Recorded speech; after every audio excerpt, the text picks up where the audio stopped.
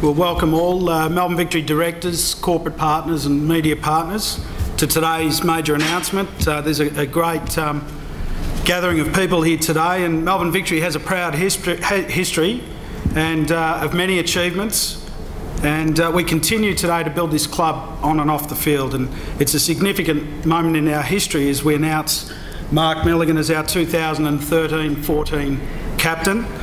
Mark follows directly from Adrian Layer and Kevin Muscat, and we're proud to have both of them here in the official handover as we build the history and the culture of this club. Yeah, obviously a significant announcement for us this year. At the end of last year we did a review of our season, and obviously falling short of our target, we needed to try and get better in all areas, and you know, one of the things we wanted to do was to challenge our players again. I'm really mindful of our football club and our players, particularly in this country, becoming complacent, and threw a challenge to a couple of players. One to Adrian Layer, who was a skipper through some pretty tough times at this football club, particularly the last couple of years. There's been a lot of change. He's been the one constant, and the challenge to him was to now take his football to another level and try and play the best football of his career, and really concentrate on that and help us be successful. And the other challenge was to Mark, who also had an outstanding year last year, but I believe has a lot more in him, and I think the responsibility of leading our club will hopefully take his game to another level. So I guess from my way of thinking, it was a challenge to two of the outstanding people at our football club to see if they can take us to where we want to be, and that is the ultimate success. And it's kind of nice, I guess, Chairman's already mentioned, I think that the club is now building a history and a bit of a tradition, and it's nice that the club's only had 3 captains and they're all still at the club. You know, one as a coach and the other 2 in the playing squad, and I guess you know, they're the kind of things that help you build traditions and cultures, and you know, hopefully today's announcement adds further to that. Mark Milligan, what does it mean to you then to get the captaincy of the biggest club in the country? I think as Andrew said, it's definitely a challenge for me this year to set my game up and to take the team. I think we've made it very public that last season we fell short of what we aimed for, and this year, you know, we really want to create that winning culture with there's a lot of young boys that now need to step up to build that winning culture from now on and into the future. So to be able to lead that team this year is obviously I feel a great privilege to be able to do that, but again, I don't think it's just me. There's a few of us in the older category, so it's definitely still going to be a team effort to build the winning culture amongst a very young team, and something that we can take into the future as well. Is it something that you pursued? Is it something that you wanted to do, was be captain of Melbourne Victory?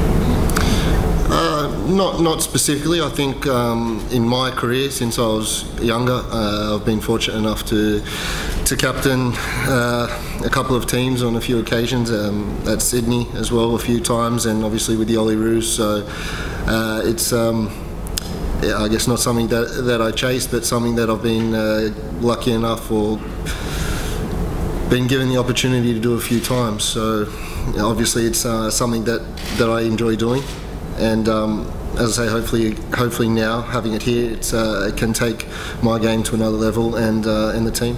There was a lot of speculation in the transfer window linking you with Crystal Palace, particularly in the Premiership. Deal didn't come through. How big a disappointment for you was that, and has that sort of impacted on your preparations or your mindset now as you prepare for a new A-League season? No, definitely not. I don't think disappointment's probably the correct word for it. I mean, throughout the whole, I guess, negotiations, it was you know, made clear that from a very young age, obviously I've wanted to be able to go to the Premier League and play, but you know, we were all very open with each other, and a lot of discussions took place on it, and at no stage did I want the club to let me go for I guess I didn't want them to shortchange themselves as well. I'm very happy here in Melbourne. I wanted to make sure that that the club was was doing things for their reasons as well. I didn't want to put any added pressure on the situation, but as I say, you know, it has been clear for a long time, and for a lot of footballers that was the dream. So, as I say, the final decision was left with Melbourne, and you know, the outcome is what the outcome is. And as I say again, I've made it very publicly known that I am very happy here. My family's very happy here, and it was just a situation that I think I needed for it to run its course. And is it a concern, given that the most of the class of player that might get snapped up at some stage, is it a concern that you might go and might be a bit shorter term?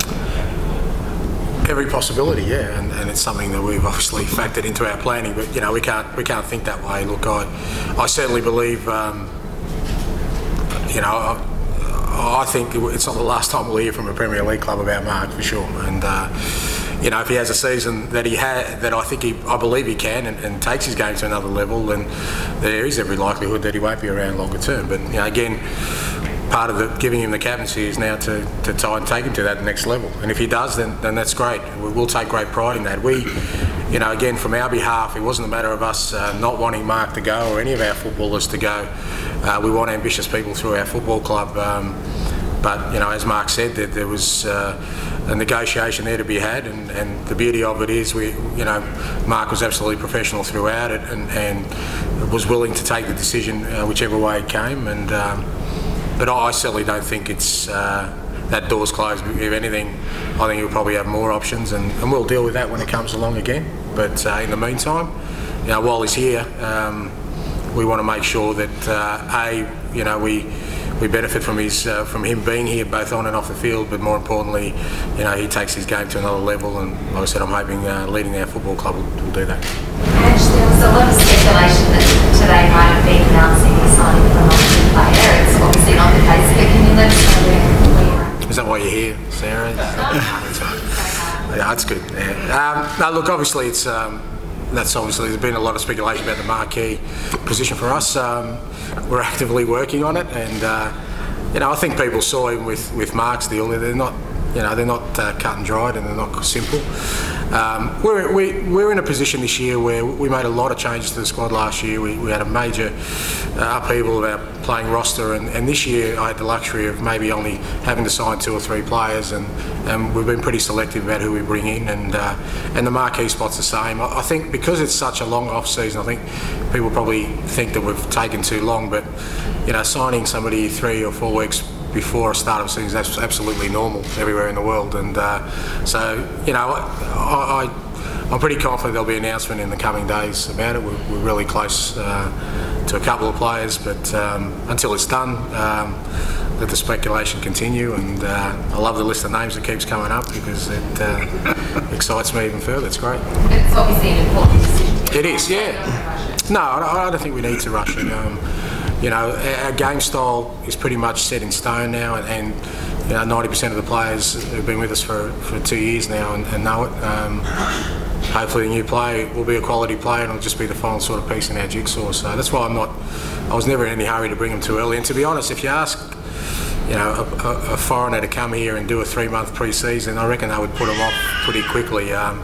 So I'm trying to convince them it's just a normal 3 or 4 week pre-season if we sign them now, and but it is an important decision for our club, and it'll be somebody who we think's a good fit for what our club needs at the moment. As Mark said, we've got a really young group. You know, we need some experience, and you know, I think I've made it pretty publicly known that, you know, we need some more depth in our defensive stock. So that'll be the kind of person we're looking for.